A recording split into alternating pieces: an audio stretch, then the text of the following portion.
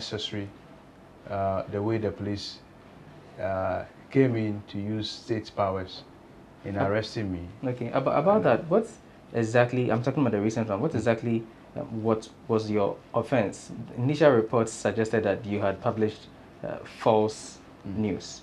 Was that the case? Well, when my statement was being taken, I was told that I had published false news. Okay.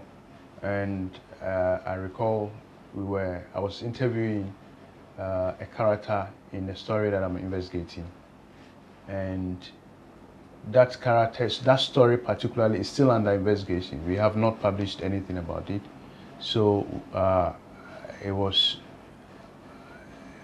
difficult to understand why anybody would arrest me or would charge me for publishing false news in that particular case. So it's not like it was even out yet. We hadn't started any story at all. We have not done. Sometimes you're doing a story, you want to do promo for some strategic reason, but this was not the case yet. I just interviewed a few people as part of my investigation, and the character was also one of those that I was interviewing. And after my first interview with her, she requested to meet me, and I obliged. I obliged because sometimes when the first interview was on phone, so when you interview people on phone, not everybody is comfortable enough to tell you all you need to hear. That's true.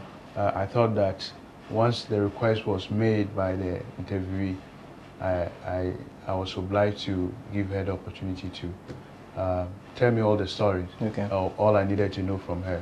And that's why I obliged. And throughout the process, I think that I discharged all the ethical requirements of me. I mean, some of the interview I had with her the first time, she was full of praise of my work. And so I was surprised when I was arrested in the process of interviewing. I was interviewing her actually. Where did it take place? This took place at Afrikiko. So she was seated in front of me, just barely 2 minutes, 3 minutes into the interview.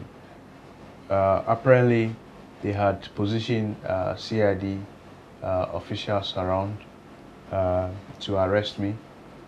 And when she came, we had the interview, and when she came, we didn't even start the interview proper.